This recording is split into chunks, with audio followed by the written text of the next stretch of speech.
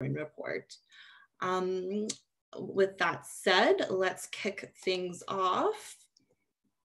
So for today's webcast, we'll start off with Uli from Hamburg Messe in Congress, who will give you a bit of input about Wind Energy Hamburg, their support of the Global Wind Report 2019, and the upcoming Wind Energy Hamburg event in September. Over to you, Uli. Thank you very much, Alicia. I'm very happy to be with you today here at the Global Wind Energy Community. My name is Uli Selbach, and I represent Wind Energy Hamburg, the global on and offshore event. And we are very proud that we are the sponsor of the great Global Wind Report. In the time of also some fake news, it's good that we are having solid facts and data, also here from GWEC. And also we are happy that GWEC is our long-term partner for Wind Energy Hamburg, together with Wind Europe. So now I'm going to talk about a little bit about Wind Energy Hamburg this year. First of all, what about Corona and our events in late September? As all of you guys, we have been working from home for the past 2 weeks. There will also be next week and around Easter a partial shutdown of our own company, with the exception of, for example, the Wind Energy Hamburg team. So we are asking ourselves, and many of you are asking us, will Wind Energy Hamburg take place from the 22nd to the 25th of September this year? To give you an honest answer, we don't know.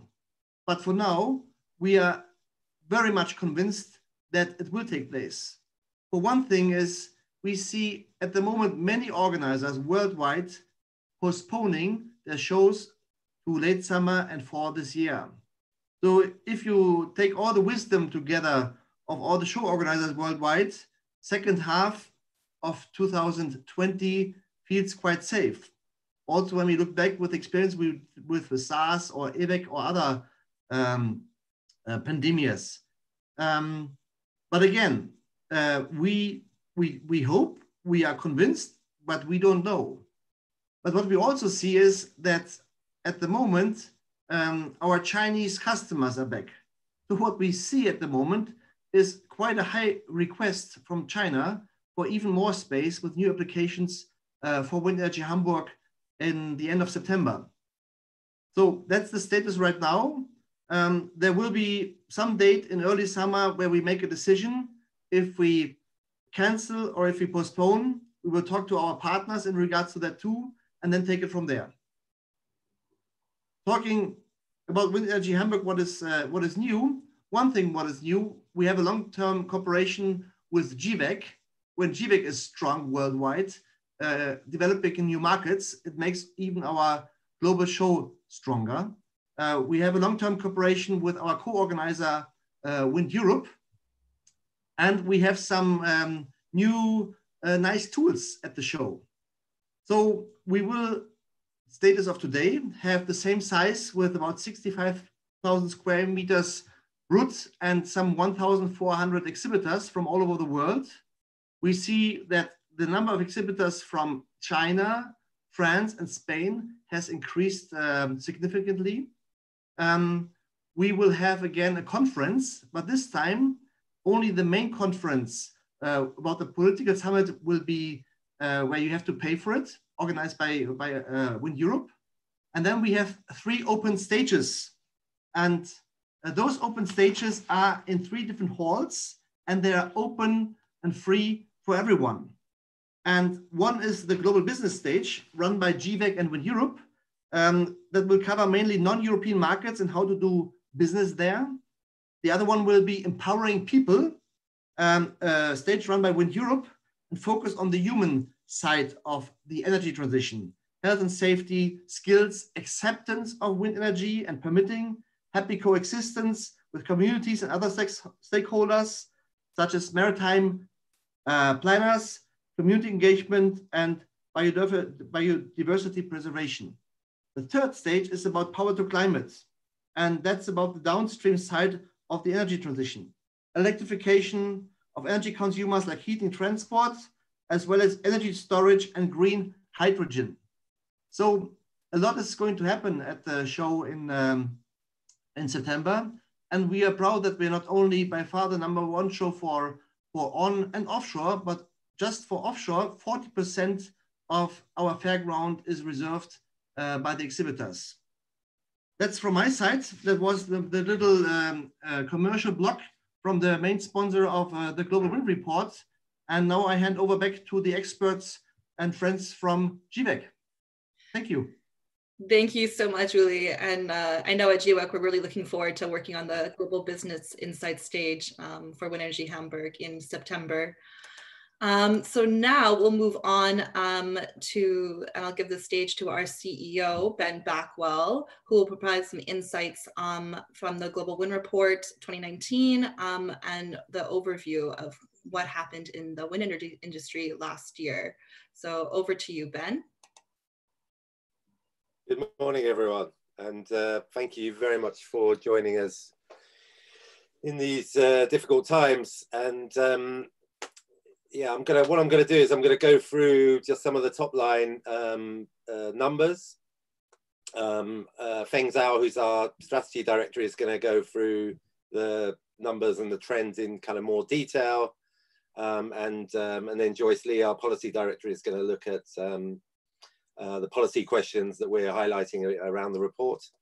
So I just wanna really just go over the kind of headline numbers and make a few points around what GWEC is doing and how GWEC is seeing the world at the moment going forward. So I'm just going to do that you know, fairly quickly. So I think the first thing to say is that it was a pretty good year. It was 60.4 gigawatts. That's the second biggest year in terms of annual installations that the wind market has had so far in history. Obviously, the very big year was in 2015, and I think the causes are fairly similar to in 2015. So the main factor has been anticipated phase out of feed-in tariffs in China, and as you'll see, China accounted for a very large part of the growth in 2019. And then I guess to a lesser degree, the planned PTC phase out in the US, which meant that the US also had a very good year. And then behind that, you know, kind of good market growth in many other places, with some markets coming back very strongly, like Spain, for instance, in Europe, and then global offshore, which had a record year and is now 10% of the market, you know, for the first time. So I'll just look at a couple of those things. I mean, the first thing to note is just that, you know, growth was disproportionately concentrated in the US and China. So US and China alone made up 60% of the total installations in 2019. Obviously, the two biggest single markets, and then Europe kind of collectively coming behind that, and then also, as I mentioned, global offshore. Now, those factors around expiration of the feed-in tariffs in 2019 in China, PTC expiry, we expect those factors to continue to drive the market also this year as well. So it's not just a one-off, but it is something that, you know, doesn't you know, last forever. It is a transitional thing. Can I have the next slide, please, Marina? Okay, so just to illustrate that, so Asia Pacific in terms of new capacity is 50.7%. So the Europe collectively 25.5%, and then North America 16.1%. And then if you look at the countries, China is 43.3% of the total, which is, you know, obviously a phenomenal proportion. And we saw that in 2015, also a similar trend. And then you have the US with 15%, the United Kingdom, you know, through offshore, 4%, India at 3.9, Spain at 3.8, which is a very interesting and strong comeback there from Spain, and then others at 29.8. Next one, please. And then, again, just to kind of show the concentration. So the top 5 onshore markets, account for 72% of the entire world. And obviously, from a GWEC point of view and from a policy point of view, that's not a good thing in our view. What we're seeing around the world is that a lot of other markets are stop-go or are underperforming. So it's really those top markets that have kind of brought us through to this kind of strong growth year. And obviously that needs to change. We need to have a more uniform growth across the world markets, and other markets kind of picking up and accelerating. And then just to look at new capacity by support mechanisms. So as you can see, China still has feed-in tariffs. They're now transitioning away from that. They're 44%. Market-based in that, we're talking about auctions, tenders, green certificates, merchant, that's 35%. And then US PTC is 15%. Next one, please. Okay, and then just to look at the country ranking. So again, People's Republic of China, USA, India, Spain, Sweden is a very notable addition. Sweden's market's been doing very, very well, very dynamic. France, 2%, Mexico, 2%. Sorry, this is purely onshore.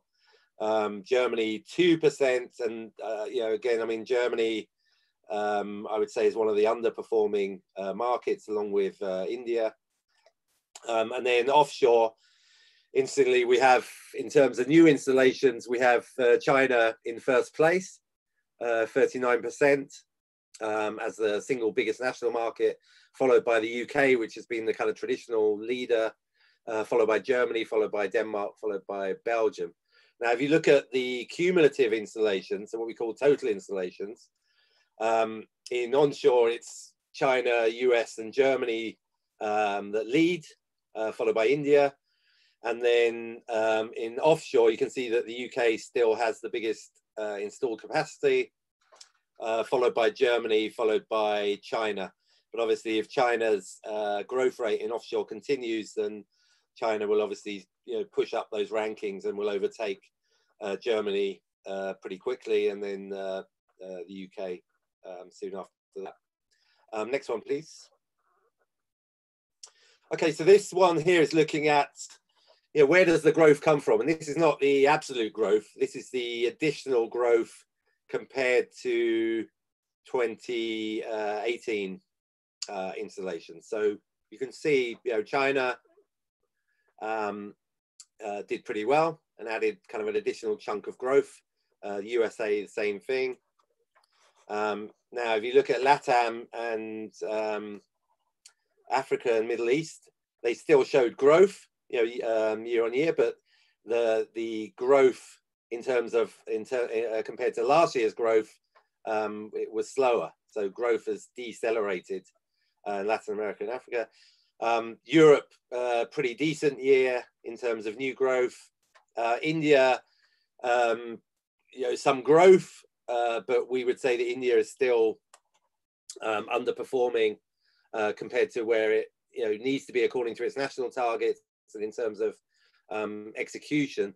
And I guess what's interesting is we flagged up last year in Bilbao when we presented the results that the two biggest kind of underperformers were Germany and India, and we'd still say that's the case in terms of kind of where we should be in terms of the size of markets and national growth targets, and we would expect those two markets to be kind of consistently in the top kind of 3 or 4, and they need to accelerate further. And then you can see offshore, there's a kind of healthy chunk of kind of new growth on top of last year's growth as well. Next slide, please. Okay, and then this is offshore. You can see pretty phenomenal growth. We're up to I think we had growth of 6.1 gigawatts. You can see where that's come from. China had a new record, 2.3 gigawatts in a single year. But there's also been very significant developments. I mean, the UK CFD allocation that showed a record low strike price, £39 to £41 megawatt hour. The Netherlands holding its second zero subsidy tender. The US increasing its targets. Taiwan connecting grid capacity. And we can see a lot of positive trends in offshore, both with countries accelerating their ambition. So we've seen Europe accelerating its ambition, and key countries like the UK and Germany accelerating their ambition. Talking now about Europe reaching 450 gigawatts by 2050, large ambitions for the rest of the world. And we're also talking about increasing amounts of new countries taking offshore wind as a kind of serious ambition, and starting to incorporate offshore wind as a kind of large chunk of their kind of forward planning on power. So our view from GWEC is that offshore wind will continue to gain momentum. We're working with our partners, associations and companies around the world in places like Japan and Taiwan, Vietnam and India, and the US and other places, and also working with the World Bank on non-OECD new offshore markets, and we can only expect that policy momentum to continue to gain speed. Next slide, please. Okay, so just, I mean, a few points just to wrap up from my point of view. I mean, first of all, we, as an industry, we're ready to scale up and to meet the climate challenge.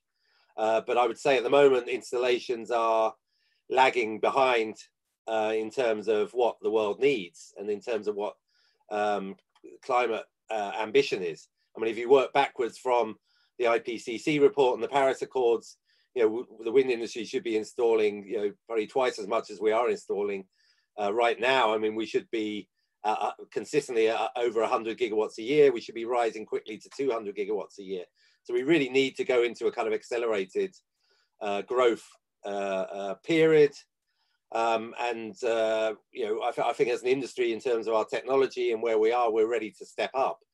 But we need to fix certain things to get into that kind of period of accelerated growth. So, I mean, we're an incredibly exciting industry. We're still one of the major kind of growth industries and success stories of the world. But in order to meet climate ambition, we need to be even bigger and go even faster. The second big point that we've made in the report is that the ability to execute and accelerate deployment is being held up by inadequate regulation in many major markets. And again, I mean, I'd go back to some of these examples of, your Indias and your Germanys, where, auctions are happening and capacity is awarded, but the ability to be able to execute and build at the right speed is severely constrained by regulation that's not fit for purpose. So I think, if anything, I mean, our real point, for 2020 is that we need to focus on execution, on implementation, on getting things done without sounding too much like my Prime Minister, Boris Johnson. But I think getting the energy transition done is really kind of what we're focused on, and on the kind of practical concerns of the wind industry of implementation, and working very closely with governments and stakeholders to try and accelerate implementation. And I think the other point to make is that many markets are just stop go. So we are seeing in places like Brazil and Mexico that have had very promising markets, that you get some kind of stop go patterns where the new power is being tendered for, but when there's some kind of economic problem or political change, quite often those programs kind of stop for a while and then start again. And we see that in places like Argentina that were very promising, Mexico, and other places around the world. So it's a kind of stop start. environment for many places, and it needs to be a steady, accelerated growth. The other point we're making in the report, which I'd urge all of you to read, is that we need to go beyond LCOE. So LCOE is not enough in itself.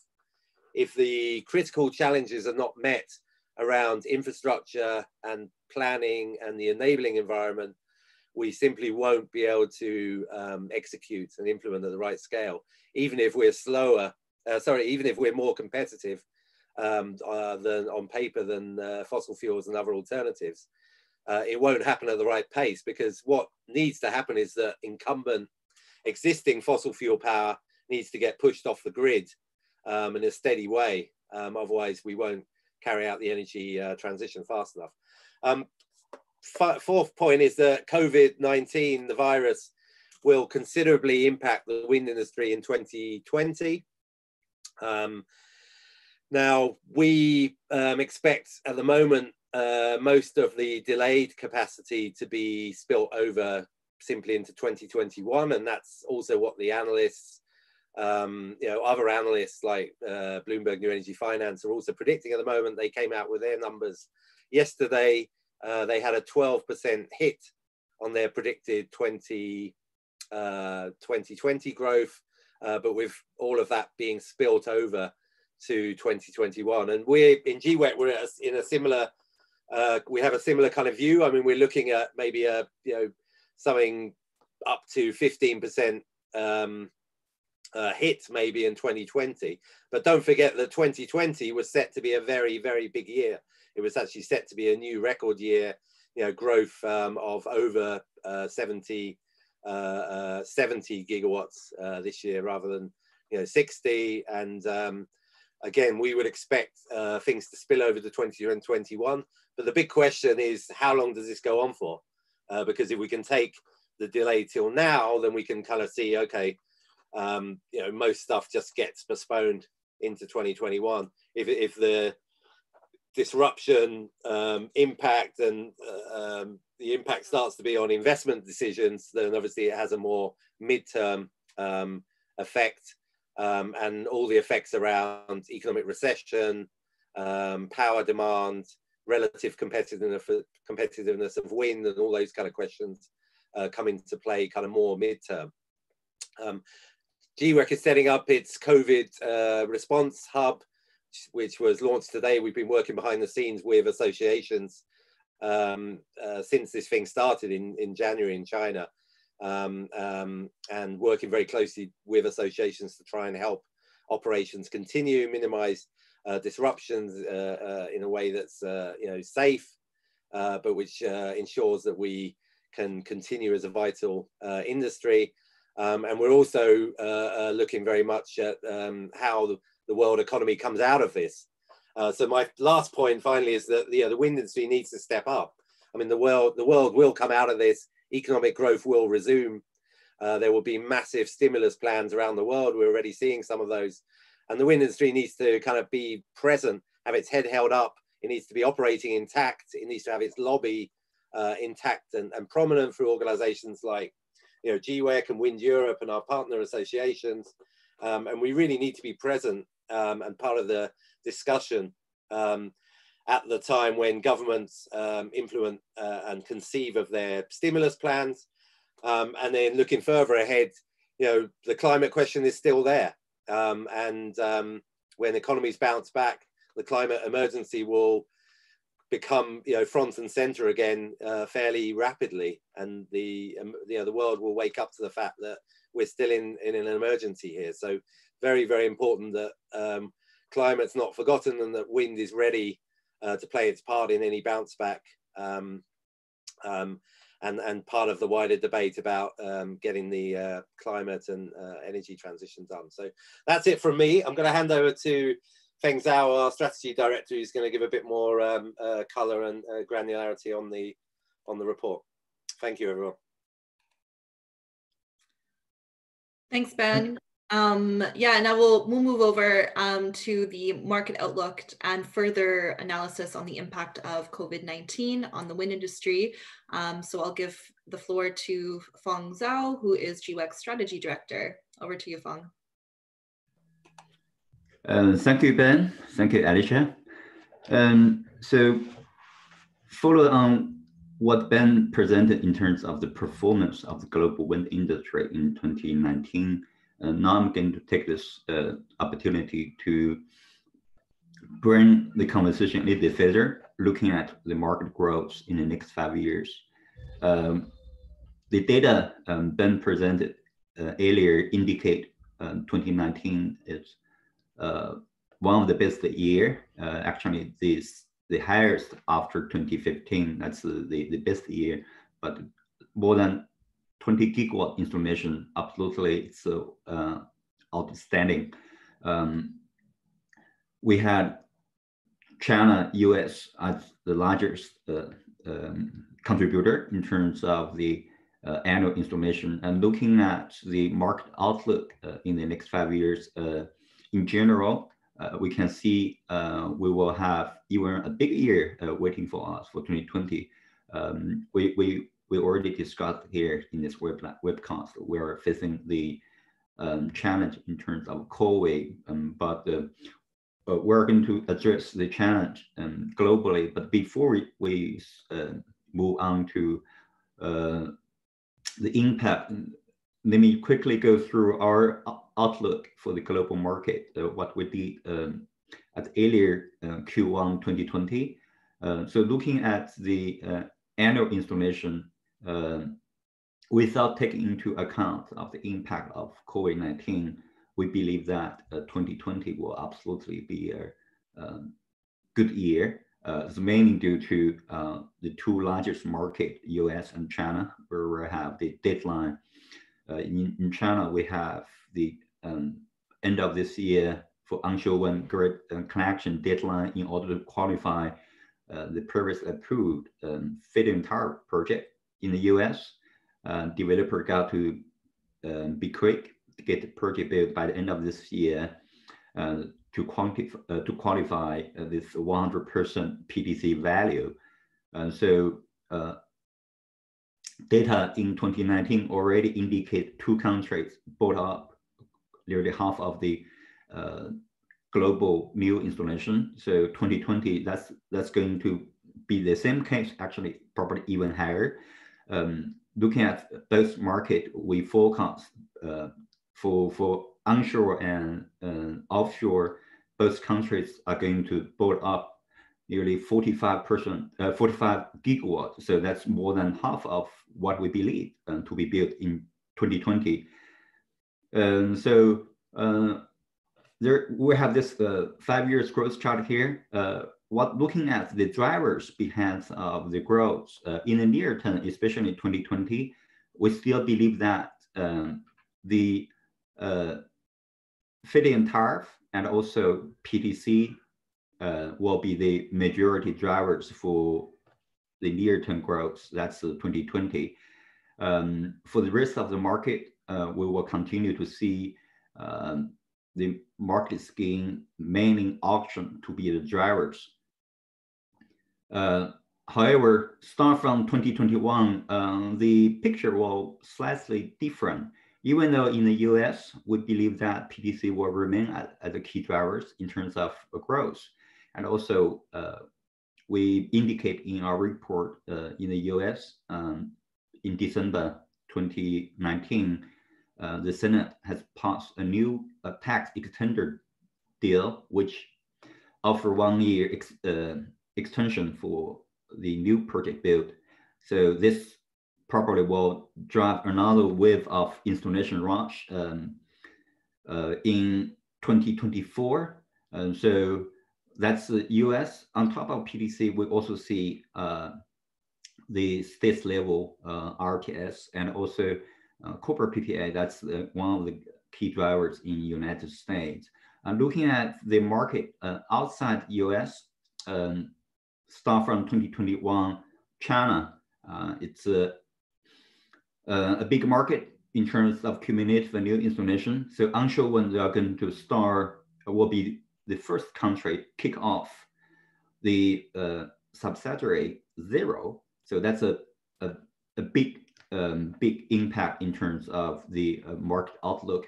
And in Europe, Latin America, Africa, Middle East, Southeast Asia, looking at the project pipeline, we believe that the market-based mechanism, including either pure wind auctions or hybrid or technical neutral auction, for example, in Finland,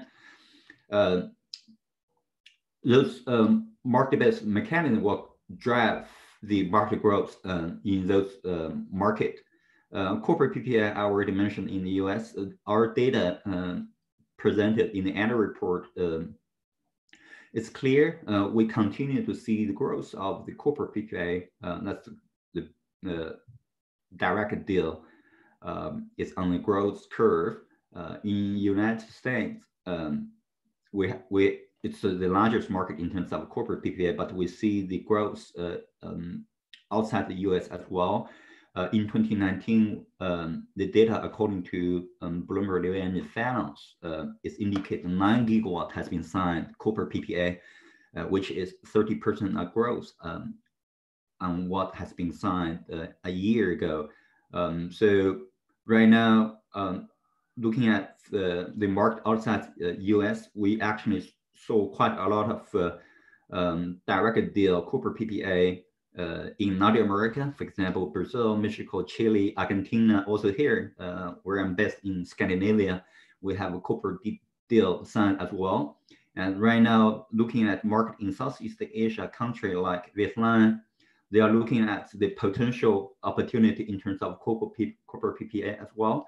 So we believe that this will continue, the trends will continue, and corporate PPA will grow the market share in general. Looking at the growth chart, you can see on top of this 5 years outlook, the blue numbers, that's the pure offshore. So as Ben mentioned, 2019 offshore passed the milestone of 6 gigawatt. That's the best year ever. It's already bring the offshore market share in global new installation to surpass the milestone of 10%. So that's a big achievement for the offshore industry alone. I mean, it's been more than 2 decades. Finally, we're here. Looking at the offshore in the next 5 years, actually the picture is looks even better. 2020, we will see similar growth globally, around 6 gigawatt to be built.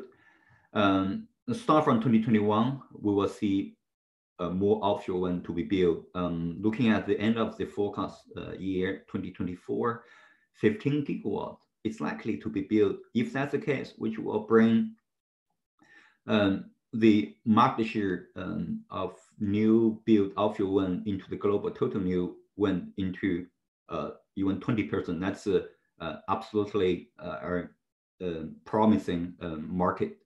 So before I go back to the next slide regarding the breaking up of new market forecast by region, I just want to mention that our GWEC market forecast, the outlook is mainly based on our internal database, and also we have the market intelligence team where we're looking at different country profile policy, and also we got every year. This beginning of this year we start working with the national or regional association, get the data for the previous year. In the same time, we get the input for the next 5 years. Also, we also share our forecast numbers with leading turbine OEMs. They are our board member as well. Back and forth, we had this dialogue on each quarter.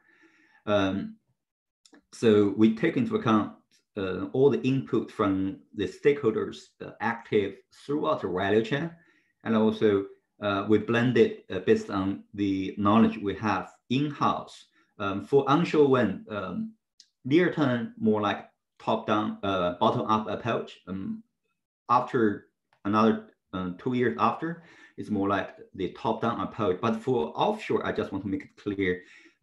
At GWEC Market Intelligence, we offer in the global offshore project database, we have the historic information, and also we offer project under construction. That's the pipeline. Internally, we have the project pipeline and for each single country, including emerging market. For example, when we saw the more than 1 gigawatt offshore opportunity in Philippines yesterday. We have those information including our pipeline. So again, our offshore market outlook is quite robust. We have the detailed information on the project bench, which is available to our members and also subscribers to GWEC Market Intelligence. Now let's take a look at the global market outlook by region. Next slide, please, Alicia. So looking at the next 5 years outlook by region, in general, this color bar chart indicates where the majority of the wind will be built. It is clear looking at the 2020.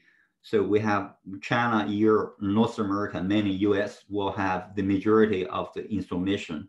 However, you can see the up and down in terms of the new installation per region. But in general, the main trends won't change. You can see these 3 key regions, China, Europe, North America, even though the market will drop a bit, start from 2023 in China. But again, those 3 regions together will have the majority, more than half of the global new growth in the next 5 years. Regarding the specific market analysis per region, let's take a look at the next slide. This slide indicate how many new onshore, offshore wind to be built. So on the right corner, we have one box with a circle with a line around it. That's the pure offshore. So we separate our forecast into onshore, offshore. This small box indicate the offshore market. As I mentioned in the previous slide, we see the milestone has been reached in 2019 with more than 10% of the market for new growth for offshore alone. For the next 5 years, offshore wind, we believe that more offshore wind will be built. Start from 2023, offshore will become a truly global business. Even though we see, okay, 10% milestone has been reached, but looking at the distribution per region, the growth, especially for 2019, mainly from Europe, primarily UK, Germany, and then China. But then looking at the outlook, we will start from 2023, where we believe that more wind will be built from APAC region, not just China. We will see Taiwan, Japan, a bit from South Korea as well, and also in Vietnam.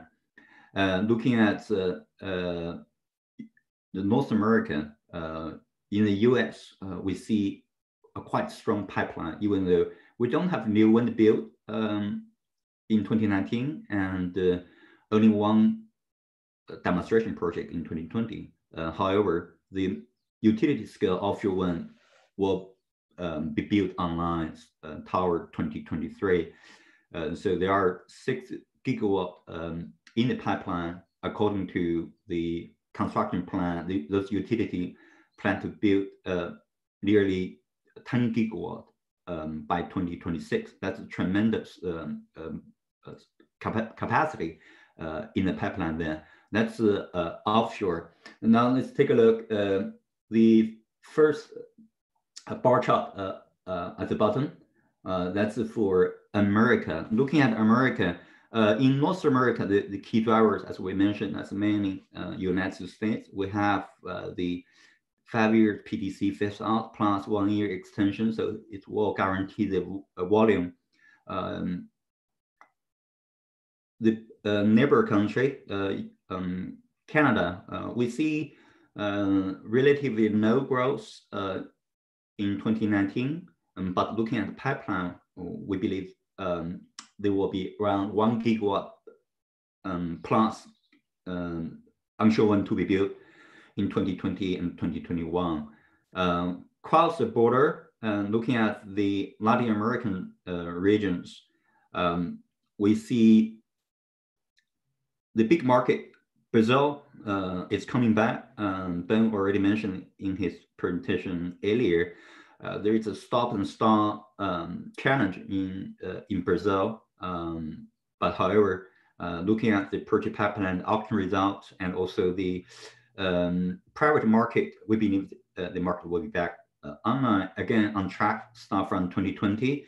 Apart from Brazil, we believe that the strong growth will, in terms of new additions, the other three markets it's worth to watch. That's including Mexico, Chile, Argentina. So looking at the region in Latin America alone, we believe stable growth around 4 gigawatt could be possible moving forward on the annual basis for the next 5 years. And then Europe, that's the chart in the middle of the slides. Europe, we cover the EU 28 market and plus Eastern market, also Russia.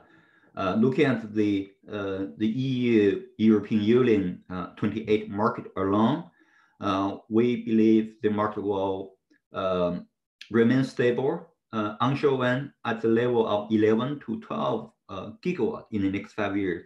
If we take into account the volumes from the non-EU country, including Turkey, Russia, also Ukraine, for example, we will have a slightly higher number. The growth rate will maintain at something around 13 gigawatt for the next 5 years. Then take a look the Asia Pacific. Asia Pacific, as we clearly indicate, China will continue to take the lead as the largest market in terms of new installation, actually both for both onshore and offshore. And the second largest market in this region, that's India. We do have the challenge in terms of the transition from feed-in tariff into auction. The first auction started from February 2017. The market is not really in the position where the industry expected to be.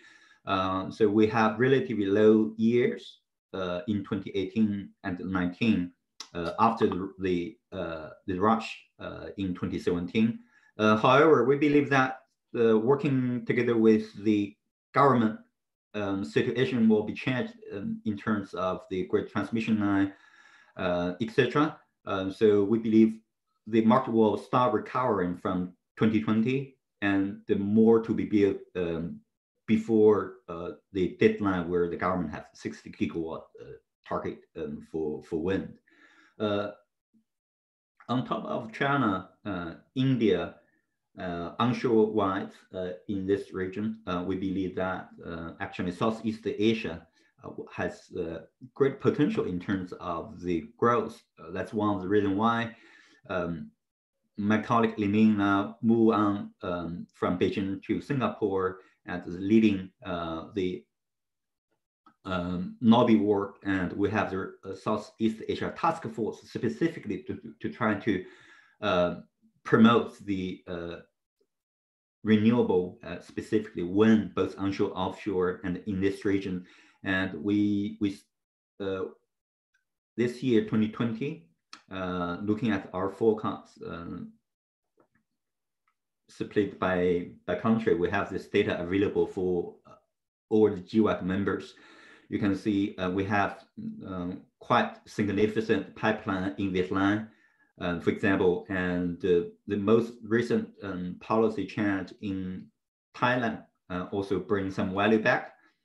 Again, looking at Asia Pacific, taking into account the volume, the additions to be built in Australia. So in total, this region will play a significant role in terms of new onshore wind in the next 5 years.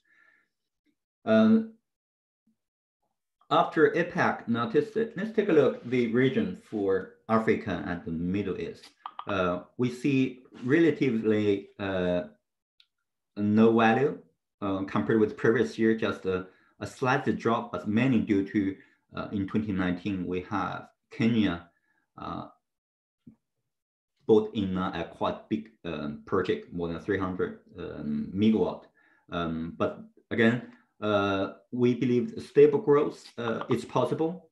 In the near term, for the next 3 years, the average growth for this region will be around 1.45 gigawatt, and start from 2023, the annual growth is likely to be doubled, mainly due to the expected growth increase of the annual growth in South Africa, the largest market in that region. Also, Egypt, stable growth to be expected in Morocco as well, and also in Middle East. We have the auction result in Saudi Arabia. So altogether, we can see growth is also expected in those emerging markets in this region. For offshore, as I mentioned, start from 2023 will be truly global market. And looking at the growth, I mean, 15 gigawatt alone in 2024, that's a tremendous opportunity. My colleague, Alistair, is our chair for GWEC Global Offshore Task Force on this line as well. If you have some specific question in terms of growth in those emerging markets, you can just write down your question here, it will be answered. Now let's take a look at the impact of the coronavirus. As Ben already indicated here, we, in general, we see the challenge all over the world. That's not just for the Chinese market. The coronavirus, we all know, kick off first in China from the end of January. It takes 2 months to get the virus under control. However, we still see, in terms of the fully production, the market status, by the end of March, yesterday, we had a conversation with the industry. Around 70% of the utilization rate. So the local Chinese market, even though the majority of work has come back on track, but we're not really reaching the 100% full utilization rate. Right now in Europe, here we're still in the middle of the crisis. It's the same situation in the US, and also India, one of the largest onshore market, globally speaking, also start a lockdown. So this map, where we can see, that's what we put together earlier this week. You can see, let's show the latest status in terms of global lockdown or travel ban. The dark color indicate where we have the fully lockdown, and the light blue colors indicate those countries either have the travel ban or the partially lockdown. So in general, we can see we have the challenge throughout the global market, and we're, especially for those key markets where we're talking about China, India, Europe, North America, all the region has been impacted. But looking at the value chain, let's take a look at the next slide, please. So at the GWEC, as Ben mentioned, we're going to launch the Corona Response Information Hubs today. In our website, where you can find out a map like this. If you put your mouse onto the map in those countries where we have the highlight, it will indicate what's going on in each market. For example, right now, industry-wise, we have turbine nacelle assembly, key component factory closed down in Spain, Italy, in Hull in the UK for offshore SGRE offshore blades, and also in India. Significantly, we have the 2 leading supplier SGRE Vista announced earlier this week. They temporarily suspended the production. Information, the same information has been fed back to our GWEC disk is that the leading component supplier like LM Wind Power, and also I spoke with the leading gearbox producer, ZF Winergy. They all suspended the production. The NGC, the largest gearbox producer, they are building a new facility in India, start from end of last year. They put the construction work on hold as well. And again, in China, even though the country is not really reopened after lockdown, but in terms of the flow of this supply chain, it's not really there like the pre-coronavirus. So in general, looking at the global market, Ben indicates our approach. In our global wind report released last week, we made it clear due to the market out of China is still in the middle of a crisis. Right now, it's relatively hard or not. We're not really in a position to quantify the exact impact. So we're going to. That's why we decided to build on this slide. You can see the wind industry Corona-19 response hubs. We try to monitoring what's going on in the industry, policy-wise, supply chain-wise, closely, and also country mayors, trying to bring the information to our members, to the entire industry, make everything more transparent, so we know what's exactly going on, so we can go through the tough time. In general, our guideline, especially for market where we have the lockdown, we believe that looking at what has been learned in China, normally 2 to 3 months delay, that's absolutely the case. Now, we are in the middle of the crisis in Europe. United States probably will take longer to get it under control. Therefore, it's fair to say 15% of the downgrade in terms of the forecast I just present, that could be the case. We are going to present at GWEC Market Intelligence the new market outlook in Q2. More information will be available.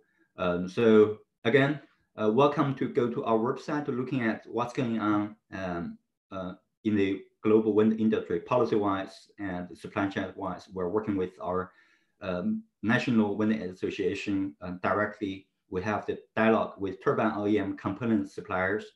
Okay, I think that's all I'm going to say. Now I'm going to hand over to my colleague, Joy. Thank you.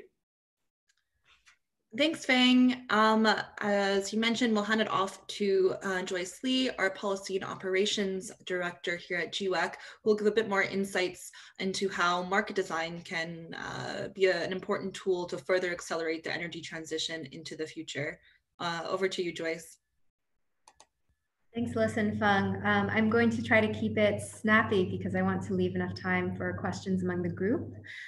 So thank you everyone for joining from your homes today. Thank you for choosing GWEC over the increasing number of webcasts and virtual meetings and Netflix content out there. We're very happy to meet with you. And it's critical that we talk about these challenges together as an industry. So Feng has touched on the short and medium-term impacts of the ongoing pandemic on the health of our industry. And now I would like to step back to look at the longer-term factors which are affecting industry sustainability, drawing largely from the anchor chapter in our Global Wind Report on market design to accelerate the energy transition. Today, there's around 650 gigawatts of operational capacity for wind energy, and it's providing around 6% of global power generation. It took decades to reach this position. And now we're facing the mission, as Ben mentioned, of accelerating onshore and offshore wind deployment to more than 100 gigawatts annually. Over the next 10 years, that means we need to reach a share of the global generation mix of 1/5, and then up to 2050, that would look like a 1/3 of share for global generation for wind power. This is under the global energy transformation scenario, which is has been put forward by IRENA according to IPCC. Planning and carbon budgets to maintain a 1.5 degree pathway. So during this presentation, I'm going to briefly review the structural market issues which are holding back wind energy deployment and which need to be urgently resolved in order to deliver the energy transition. These include grid and transmission constraints, policy variability, creating stop-start growth cycles in markets like South Africa, weak signals to phase out fossil fuel generation, permitting issues, as well as a race to the bottom outlook on pricing, which, among other factors, has led to auctions going undersubscribed in markets like India. And on this last point, Alyssa, if you could click for the map. I just wanted to note that wind is now recognized as one of the most cost-competitive energy sources in markets around the world. Onshore and offshore wind costs have come down dramatically by some 50% in the last 5 years. But as a result, this has imposed increasing cost pressures for developers, OEMs, EPCs, service providers across the value chain. And that is very clearly reflected in the supply side consolidation that we've seen. So for a global wind industry that once had more than 100 turbine manufacturers, today we have around 37 turbine manufacturers, of which the top 5 are supplying 2/3 of market share. And that means that there's building pressure to ensure that our industry can continue to grow sustainably and attract the necessary level of investments to deliver larger volumes of wind. It's going to require system reforms, and it's going to require a shift in our outlook to measure energy not just on OPEX, CAPEX calculations, LCOE terms, but in terms of system value within the context of system-wide decarbonization. And I'm going to return to that point shortly. Next slide. So I wanted to walk through the different enabling factors which need to be addressed, starting with grid. And grid capacity is a key constraint for many markets, not just emerging wind markets, but also developed, mature wind markets, and particularly high growth markets like the US and China, which has been mentioned, drove growth in 2019. So in the US, following the phase out of the PTC in 2021, we're going to see grid availability becoming a very big challenge. In China, grid enhancement is going to be necessary in order to curb curtailment, particularly in those windy areas like Gansu, Xinjiang, Inner Mongolia, where the government is now building ultra high voltage transmission networks to transport large wind power loads over long distances to demand centers around the country. Grid investment is going to have to scale up by more than 25% from current levels to around $374 billion per year. And it's important to note that this investment should not just be borne by the renewable energy actors who are seeking new connections and increased infrastructure.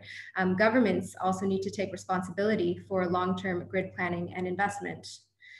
I think it's also worth noting that the worldwide lockdown and quarantine measures that we're seeing now have demonstrated the importance of system flexibility. Power demand has dropped around the world in the recent weeks. I think IEA has put out a data point that shows it's dropped by 15% globally over the last few weeks. And that means in certain markets, we're seeing higher penetration rates of wind and solar. As those shares of renewable energy grow, we're going to need greater mechanisms for flexibility and balancing in order to handle the supply patterns of sources like wind energy. We do go over a few of the flexibility solutions in our Global Wind Report. They include hybridization, digitalization, and demand-side response, as well as economical storage solutions like green hydrogen, particularly when paired with offshore wind. Next slide, please. So another very important enabling factor is permitting, particularly for those utility scale wind projects, which act as pathfinders in emerging wind markets, spurring important things like industrial growth and job creation. They often need multiple and complex permits and licenses for environment, construction, and land use, among others. And when this process becomes too onerous or too time intensive, it can really derail project timelines. Germany is a really good example of where multiple permitting, legal, and administration challenges have really put a dent in the growth of new wind installations. So in 2017, that market saw a record 6.6 gigawatts of onshore wind come online, but that has since dropped to just more than 1 gigawatt of onshore wind built in Germany last year. This can be attributed to the rise of NIMBYism in various parts of Germany, the emergence of climate skepticism in the political process, as well as actions and interventions raised by the military, aviation sector, and nature and wildlife groups. It's affected around at least 8 gigawatts of projects in the pipeline. And one industry study found that the permitting durations for wind projects in Germany have tripled from 2010 to 2019. It's become a very material problem because last year, 5 out of the 6 onshore wind auctions went undersubscribed. And I think that really illustrates the importance of streamlined and expeditious permitting in order to secure the future pipeline of projects, because developers and investors can lose confidence when those market conditions aren't there. Next slide, please. So I wanted to return to that issue of system value and wholesale prices. There's growing consensus from across and above the industry that our current market design has to adapt to integrate larger shares of renewable energy. That's because wholesale pricing mechanisms were designed around fossil fuel generation with very high marginal costs, and they don't adequately or fairly assess the value of renewable energy, which come with near zero dispatch costs. So we're seeing increasingly volatile, sometimes negative prices as renewable penetration rates increase in places like Australia and California. This is going to become even more problematic as markets seek to ramp down support schemes for renewables, because that makes generators for wind power even more reliant on wholesale prices. As a result, and if there's one thing to take away from this section of the webcast, it's this: wind's cost competitiveness in wholesale markets is becoming a speed bump to new investment. It's actually threatening new investment in wind. And that's at a time when public policy is actually set in the opposite direction of travel.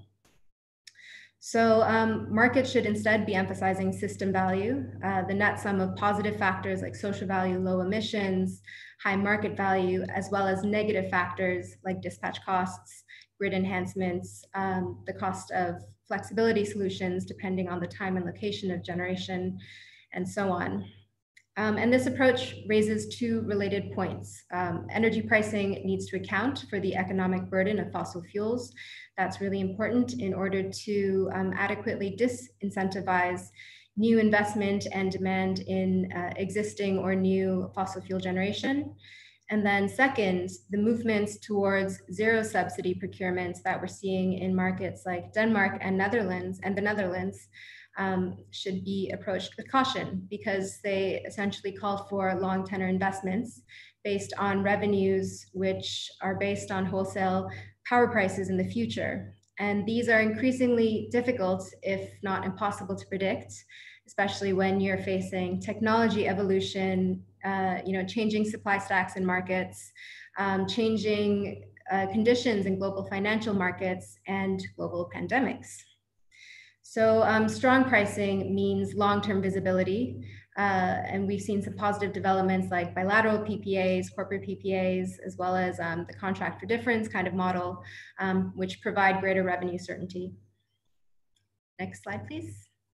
I'm going to speed up here. So policy is, of course, an important enabling factor, particularly in emerging markets. Ben mentioned Argentina and Mexico as examples of markets where they've been really affected by a wavering political will. South Africa is another good example, which saw strong momentum in renewable energy from 2011 onward, but following announcements to expand the nuclear energy program in the country under the former administration around 2016, the wind sector development really halted. It's now getting back on track with its IRP to 2030, but it lost 2 or 3 years of momentum and growth. Next slide.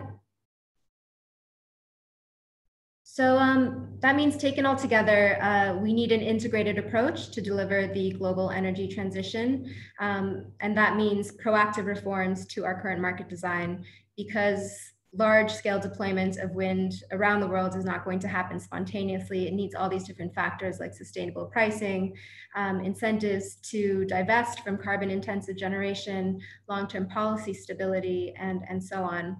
And it's not just for the success of our industry, but also the success of wider transition strategies like sector coupling and wide-scale electrification. So I'm going to end here, but looking forward to hearing your comments and questions here or later by email.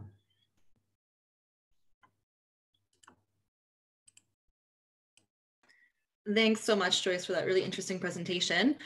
So we have about 20 minutes here left for Q&A. If you haven't submitted your questions already, please do so in the Q&A button on the Zoom toolbar. Here is a list of the experts that we have on hand to answer all of your questions. So for the first question, I'm just going to get, we have coming from Suresh Kumar.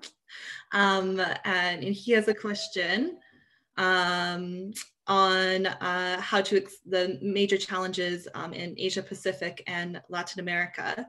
So Sudesh, please go ahead and ask your question.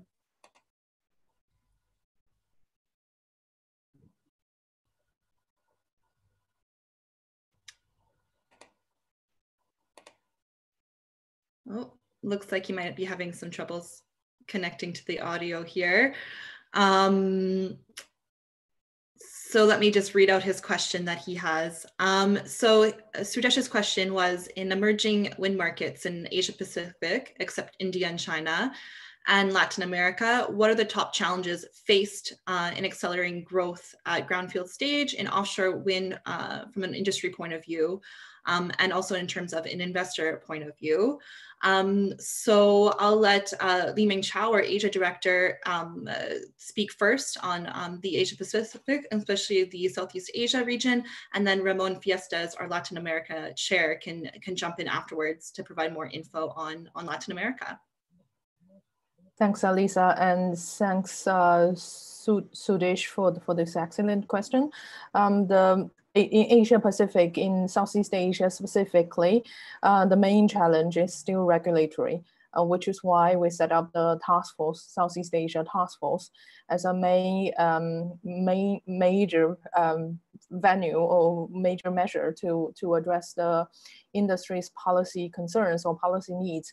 And under the Southeast Asia Task Force, we have been doing quite actively policy lobbies for the industry. Just to give a few examples, in Thailand, we helped the industry to ask for the feed-in tariff or policy measures to be clarified in the new PDP, as well as target medium short-term target, which already we have seen some progresses in the first draft of Thailand new PDP, which was kind of released by the government a few weeks ago.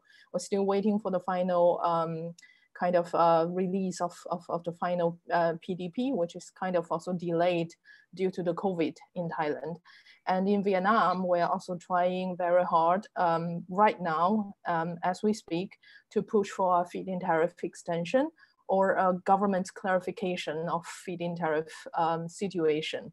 And this is also something that we, after our first initial interaction with the Vietnamese government, that we also got a request that they want to see assessment of the COVID impact to the industry, which we submitted our initial analysis to them last week. Yeah, so that's kind of the onshore challenge. For offshore, it's more like it will take time for the government to really understand the offshore, and same thing for the policy or regulatory kind of challenge. So we're also doing a lot of things through our Southeast Asia Task Force and also the Global Offshore Task Force in educating the government in the Southeast Asia countries on offshore. Then I think I'll hand it back to Alisa and Ramon. Thank you, Sudesh, for your question. Yeah, in Latin America, the situation is fairly the same as in Asia, but you need to understand that there are different markets in the region, and not all of them have the same, let's say, problems or are tackling the same problematic in order to deploy wind power. I would say, but in general terms, the big issue there is, as well as a policy issue, is related to achieve somehow policies in the region that will provide long-term and I would say regular purchase mechanism for renewable energy. This is lacking in the region in many of the markets, and this is why is such unstable and up and down each year with the if you look into the figures of installed capacity. So policy issue would be for the industry the main task to address. What we are doing there is trying to lobby in the different markets in order to provide them with all the figures and with all the capacity in order to set the framework to achieve this regular purchase mechanism. In certain markets, we are trying to, let's say, to provide tools in order to change the market rules in order to allow renewable energies to enter into the market, as is the case in Colombia. Is probably the last and most recent market that has been opened in Latin America. And this is really due to the understanding of the change of policy in order to open the electricity market to long-term renewable energy purchase. In Argentina happens something similar in the past years when we were working together with the government in order to set up a framework for the Renovar program. That means that in this case, the problematic was really a little bit different in order to provide security for all the cash flows and the cash flow models of the contracts there in a framework in which there was no certainty for the recovery of the investments. So, as I told before, each market has its own necessity, but the overall picture is related to policy issues in each of the markets in order to ensure the continuity of renewable energy investments, and particularly for wind power. And for the investors and for the financiers, I would say the challenge is much more based on what we call the legal stability or legal certainty of the jurisdictions.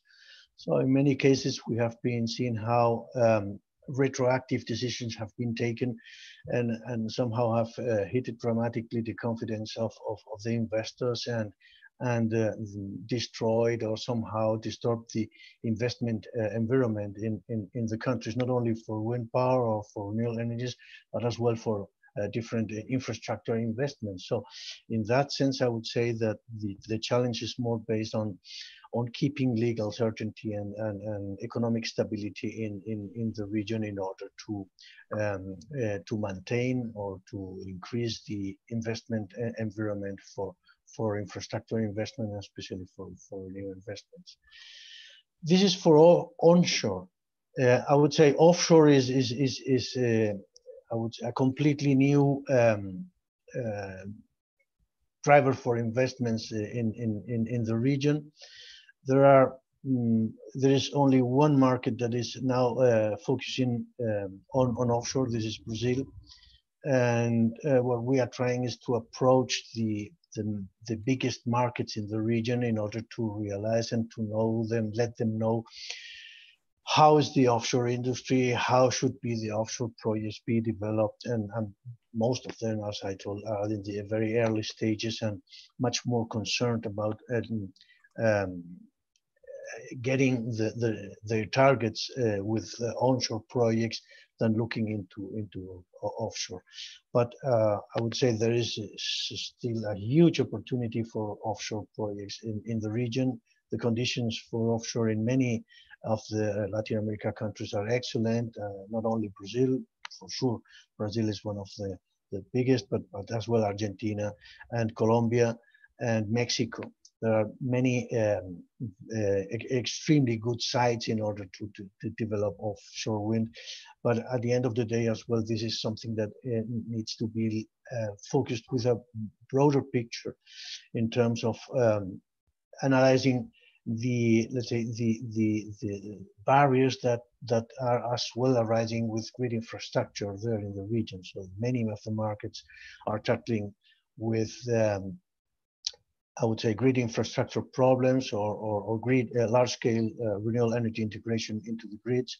So in this sense, what we are doing in the market is trying to figure out a regional approach in order to bring the knowledge of flexibility into the region and to address this in a very professional way in terms of providing the right tools in order to perform the grid codes first of all, and then the planning codes in order to have a completely different, as I say, picture of the electricity systems in the region.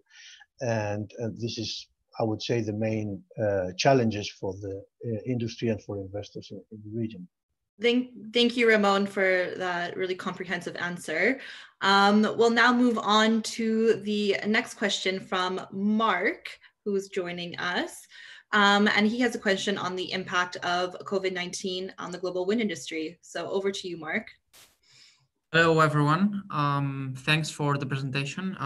My question is on the impact of COVID-19. Ben mentioned the hit of approximately 15% over, the 76 gigabyte of new installed capacity for 2020 that is foreseen. My question was, do you think, which region do you think will be mostly impacted, APAC, America, or Europe? And are we going to see the same 15% impact over the three regions, or do you think one of the three regions is going to be more affected than others? Thank you. Thanks, Mark. I think I'll hand it off to Feng and Ben to tackle this question. Ben, do you want to try first? So, I mean, it's very, how you doing, Mark? And thanks for that question, first of all. I mean, I think it's very hard to make predictions as we are, but if things stay as they are, paradoxically, I would expect China to suffer less in terms of, the impact, because, I mean, firstly, because Wuhan, the virus was, disproportionately affected people in the area around Wuhan, which is not one of the key wind areas. As you know, the most important areas are the north and the coastal areas. Secondly, because historically China's installations are very slow in January and February anyway, because of Chinese New Year. So the fact that it happened then, the maximum disruption, suggests to me that, things being as they are, and if the virus continues under control in China, then China will get back on its feet very, very quickly. It has obviously made great efforts to continue with projects. And there's still the same, kind of factors pushing the speed up in Chinese installations around the feed-in tariff. We're also seeing, I mean, if you look at the newspapers yesterday, you're already seeing a bounce back in Chinese industrial production from the figures from yesterday. So, I mean, just logically, I would say at the moment, the effect's probably going to be more accentuated in Europe and the US than in China. And obviously, because China accounts for a large part of the growth, that you can kind of work out logically what that's going to do to the numbers. I think that's about as far as I go at the moment. Thank you, Ben. I think, do you want to add anything to that? Yeah, I agree. I think in general, we see more impact here in Europe if we compare with China. As I mentioned, China basically has been through the tough process and get the virus under control. In our GWEC Sevilla, the Chinese Wind Energy Association, we had a joint update in terms of impact for China. We made the conclusion, if they can get the virus under control in the middle of March, we believe like 2 months extension. The day before yesterday, the local industry sent up the letter to the Chinese central government asking for 6 months extension in terms of the onshore wind grid connection deadline. It's the same. They also asked for 6 months for offshore as well. Challenge will be seen in United States as well. It's mainly due to, first of all, the majority of the players are non-American company. So we have Vista's compete head with the GE Renewable, and both companies took the majority market share. And looking at the component, for example, let's take gearbox for example. The Chinese NGC is the leading supplier to GE, and also both ZF Energy, they stop producing new gearbox in the US. They have to get its export either from China, Europe, or India to their market. Right now, looking at the European market, I think if you follow the news, it's clear.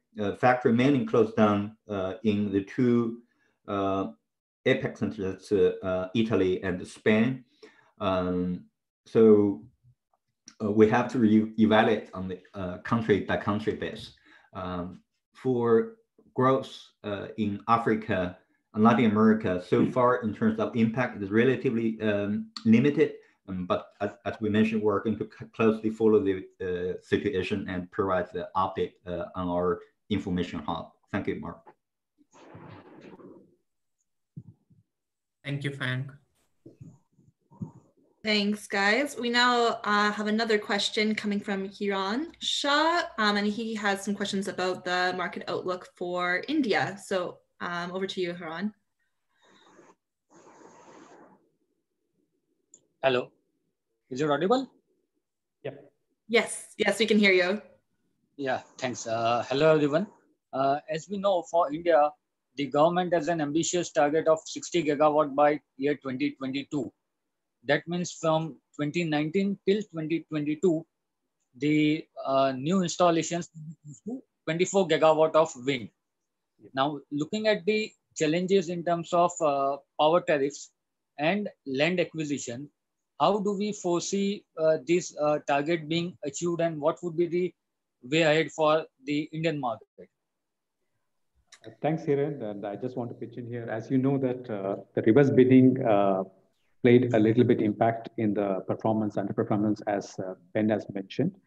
And your question was correctly, because at that point of time, we know there was price cost, which was played a major role, which OEMs was not coming into the project viability. But now, after the reverse bidding, the reverse cap, the fixed tariff, that cap has been removed. We were anticipating the project will be back into the shape. But however, we know the current situation of this COVID come to India, and many factories have been on a lockdown situation. We anticipate a lot of slowdown in the production, as well as project development will take place. But as you rightly said, there'll be a big challenge in having the target in fixing up ambitions. But we have to be a little bit skeptical in achieving the numbers. But however, I think the government is playing a good role at this point in time. You know that Finance Ministry has given a force majeure, and and things will be improving, and we will definitely achieve the target in coming years. Thank you. Thank you. Thanks, Jay, for that. Joyce, I don't know if you have anything to add onto that answer as well. No, nothing to add. Let's try to move on to another question, because we only have 5 minutes. Yeah, sure. Just give me a second here. All right, so another question is from Ayush. He doesn't have his audio and video enabled, so I'll just read out the question directly for him. And this one will be directed to Alistair, and it's about floating offshore wind. So the question is, are there any regions where floating projects are being constructed on a commercial basis, and what's the outlook for floating? Thank you very much for the question. So floating has moved a lot in the last 18 months. Back then, developers were not that keen on it, but anybody now with sort of a 10-year horizon sees floating as a key component. Certainly, in terms of global resource, it trebles the offshore wind resource if you bring floating into play.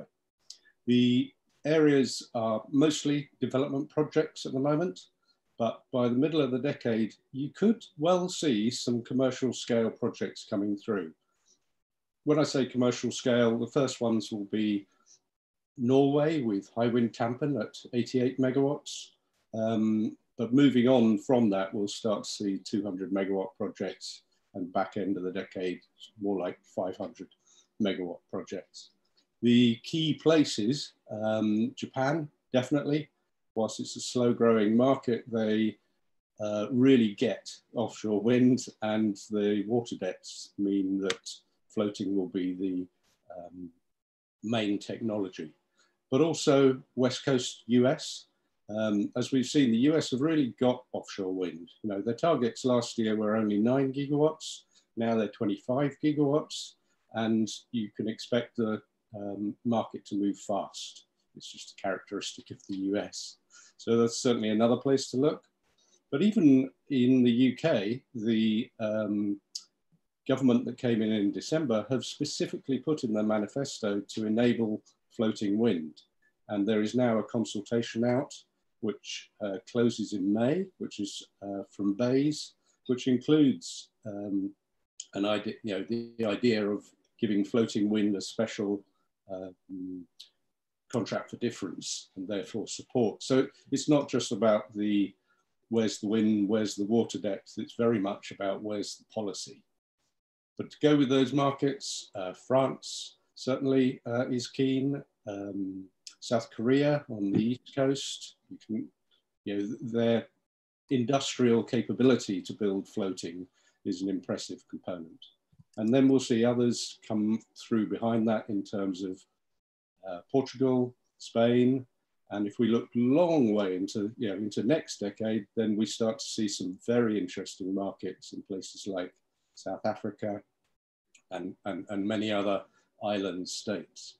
But I would say that get close with floating wind, because those projects are going to start to scale up towards the back end of this decade.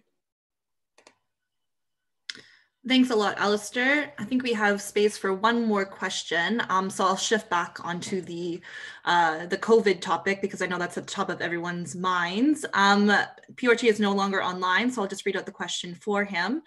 And his question was in regards to the government stimulus packages that can be delivered for installation companies in the value chain for both onshore and offshore wind under the context of the COVID crisis.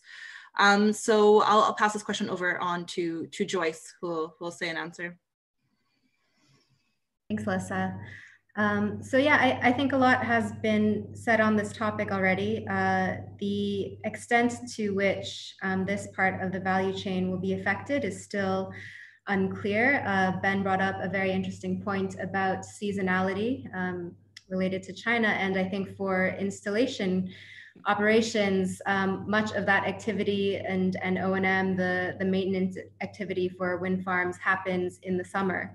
So I think we will, coming into late May and June, if lockdown measures are lifted and travel bans ease up, we might see some of that activity coming back online, and that means that the extent of the downside will be moderated. It will also depend, I'm not sure which market Piotr was was asking about specifically. I'm not sure which country he's based in, but it will also depend on market-specific stimulus packages, things for businesses of different sizes, like tax extensions, cash handouts for smaller businesses. But I think there is reason to be fairly optimistic about a green stimulus. There's precedence for combining climate action with fiscal stimulus. We can look back to the global financial crisis, 2008, 2009, where one UN study found that around 16% of stimulus packages had green finance attached, which amounted to some $521 billion. So I also think it's worth noting that in Europe, we have the Green Deal for Europe, which is kind of a landmark package, and the European Council has already committed to upholding Green Deal commitments in their fiscal stimulus package for the pandemic. Since 2008, 2009, we've seen other instances of strengthening regional climate frameworks and international climate frameworks. So I do think there's reason to be optimistic, and GWEC is going to be actively engaging with governments and our stakeholder communities to ensure there's a place for wind in these packages. Thanks so much, Joyce, and we'll wrap it up there. So the full report for the Global Wind Report is available on our website for download. If you're a GWEC member, you can also get further comprehensive insights in databases by logging into the members area.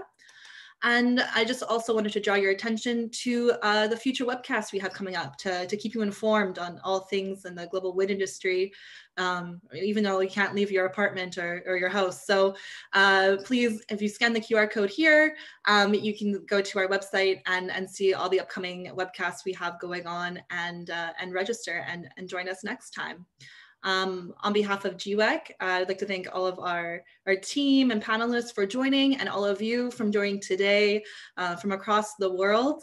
And if you have any further questions, please follow up via email by sending a message to info@gwec.net, and we'll be more than happy to answer any other questions you have. Thank you, everyone, and have a great day. Thanks, Elisa, and thank you, everyone. Thank you, everyone. Bye-bye. Thank you. Bye-bye. Bye.